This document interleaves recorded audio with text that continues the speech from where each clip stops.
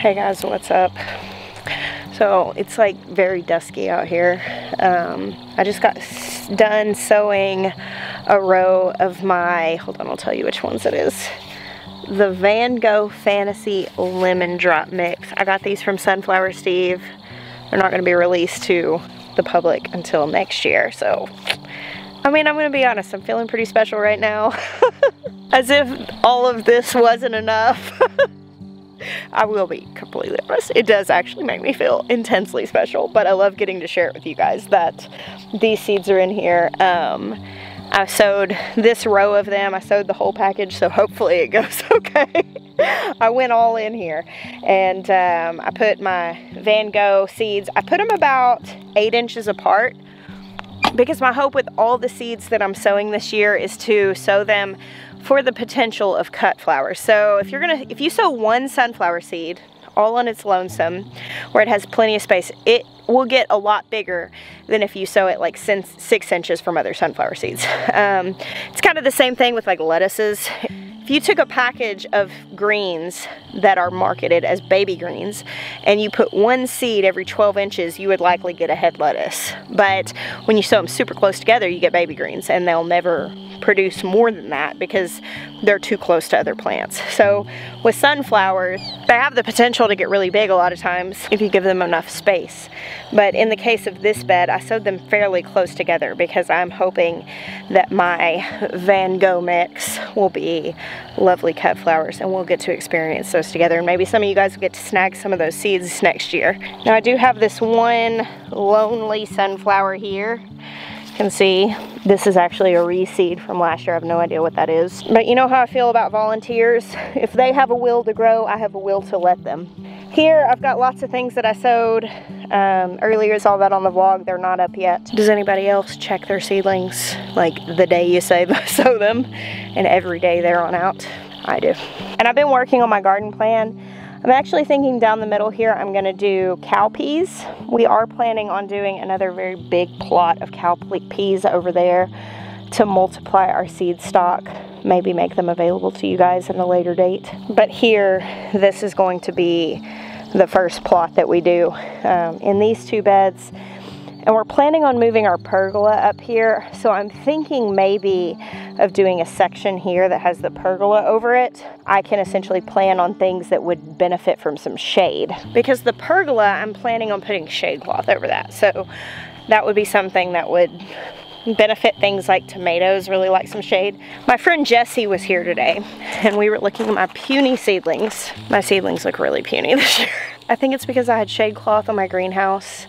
Jesse looked at me today, he said, I'm not trying to be whatever, but the fact that you're struggling feels good to me. Because he's kind of a newer gardener. And seeing me struggle has encouraged him that you really don't arrive. And guys, my seedlings are puny, I'm struggling. I've been considering though, being able to move those peppers out. I'm planning on this being my pepper space. In my experience, peppers have done very, very well in the high tunnel. And if I move them out here, one, they're gonna have the protection of the shade cloth, which is gonna be really nice. But two, you know, they've been a little stunted, but I think moving them out here, I could potentially roll these walls down, provide them a little more warmth, and get them going more, whereas they've been a little stunted. I don't know. One thing I do know for sure is that harvesting cabbages is on my list to do this week. We've been eating these little by little, but I actually need to harvest a lot. Some of these are really large. I need to make a good bit of sauerkraut. It'll last us for months. Look at this, this is wild. I've actually never had this happen before. This cabbage is growing multiple heads. What do you guys think? Have you ever seen this? I've never seen this before. This is the only one that's doing it. The rest of them all have one big head, but this cabbage has 3 heads. What's the deal here? So I've been pulling out this evening the brassicas. Some of these are still in here. I've got a few more down here actually I could probably pull. Some of these are in too deep. I need to get something to cut them off. My hesitation here is that some of these kales are actually still edible, like this dino kale. I haven't pulled it. I will go ahead and pull this one that's gone to seed. I waited for a while on these brassicas that had gone to seed. If I can pull them out, shake all the soil off of the roots, I've got a whole bunch in the back of the side-by-side to take the pigs. So I've been taking some of these extras and just throwing them to the cows. They don't really come running, as you see. I don't know, maybe, look. Oh no, she changed her mind. Pigs and chickens come running. Cows are like completely above us.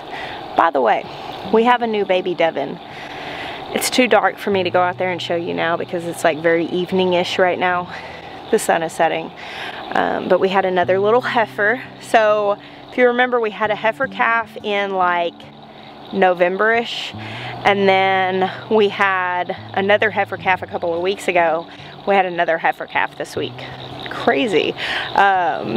It's pretty good. When you're trying to grow your herd, to get heifer after heifer like that, we're not complaining. Tomorrow when it's brighter, I'll take you guys out there to see them. We have one more that we're waiting on to calve. She should calve here pretty soon. So at this point, if she has a heifer, that's great. It'll grow the herd. If she has a bull calf, that's fine too, because we'll make him a steer. So he will be in the freezer for the next year. We have a few steers out on the pasture as it is, but I have been pulling brassicas all day and throwing them over the fence. I put a bunch in the back of the side-by-side to take to the pigs. I gave some to the chickens, and the cows and the horses and the alpacas have gotten the rest. They were really enthusiastic about it for the first few, but now they're kind of over it. So I'm trying to get the garden cleaned out because the next thing on the agenda is to hang up the trellises. The only sprouted brassicas that are left in here after my evening of work are the ones that are too deeply rooted for me to pull out by hand. I need to either cut them out or I need to get somebody stronger than me to pull them out. A lot of times we just cut things off at the root. The problem with brassicas is a lot of times they will just keep growing if you leave the roots in the ground. So I usually pull them out and shake all of the soil off that I can. And I did that with a lot of these that were in here, but these 4 are just kind of boogers, so I need somebody to help me. Another thing I did this afternoon was I set up one of my green stalks with my micro dwarf tomatoes. So this is going to be coming soon. I'm going to be telling you guys about this. I waited on the rest of the micro dwarfs. I have another green stalk to set up over on the other side. So I'm not 100% sure what I'm supposed to tell you yet, but there's like a secret sale coming for Roots Refuge followers for green stalks. So just, it's coming very soon. I didn't fill both of them because while these are a little hardened off, they actually have a little bit more. I'm not 100% confident that they're ready to be out here. So I'm gonna scooch this thing over into the shade tomorrow, and I'm gonna try kind of hardening them off using the pavilion to shade them and bring them back out. But I didn't plant out both in case it fails miserably.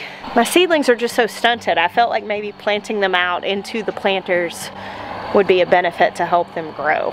So the sun is setting, but look, the horses found the brassicas and Bear is watching them. I'm feeling really good though about the way this garden looks and the fact that I'm gonna get my trellises hung and I'm gonna get a lot of stuff planted out here just this week. That's why I've been clearing it out. Isn't this beautiful? Alright, so it's like completely dark outside right now. My camera's probably gonna barely focus by the light of the greenhouse and of the moon. I routinely garden past where it's light enough to actually make videos, but Maya just came out here looking for me, and I'm actually gonna have him pull up these brassicas that I wasn't strong enough to pull out. It's those, and those two and those two. What is this? It's kale. Is it getting prickly? No, it's not prickly. Just pull it at the bottom, and you need to pull it out and then shake as much of the soil off as you can. I just couldn't get it out. It's really in there. Oh yeah, there you go. And I've got these in the back of the side-by-side. Oh, it's up at the front. Yeah, I walked down here. That I was gonna give to the pigs. I've already given several to the cows and some to the chickens, so I think the pigs can get the rest. Wow, you shook that off good. You hardly left any soil on the roots. Very nice. And there's a couple right there. I've got everything else out, I think, except for these that were too solid for me. So a lot of times cutting things off works But in the case of kale, it'll just keep trying to grow back, which may be what you want, but I don't want that. I want to put something different here. Thank you, Hercules. Alright guys, so I obviously ran out of light outside. So to wrap this video up, I was thinking about it all. I was like, how do I end this? I want to point out something. I think that sometimes we have in our mind what gardening is going to look like, and we think it's going to mean like really early mornings or like sweating our tails off in the afternoon while we work outside in the garden. But you know, sometimes it means gardening in the rain, and sometimes it's going to look like gardening through those dusky last 30 minutes of the day. For me, it's a matter of like working smarter instead of harder, and I would so much rather, especially in the summer when it's very hot, work when it's halfway dark outside rather than when it's 100 degrees. Tonight was a perfect example of that. I gardened until I literally just couldn't see anymore, and it was great. I got a lot done, and had I just counted on what I was actually able to fit into my schedule for today, I wouldn't have gotten a lot done. But because I utilized that time that you wouldn't necessarily think of as gardening time, I was able to get a lot done. It actually works out with the kids too, because a lot of times I let my kids kind of do their routine in the evening while I'm out there working. And we have earlier in the day to do homework and do all the things, dinner and all that stuff. So just a reminder. Also, one other thing at the end of this video, you might have noticed today I'm wearing our new shirt, Eat Real Food. This comes in multiple colors. Pre-orders are open right now. I'm really excited. You're going to see me living in these shirts. I don't think I've been so excited about a shirt design in a really long time. And yeah, they're available for purchase as well as some of our old favorites. I'll put a link down below. Thank you guys for hanging out with me today. I bless you. Until next time.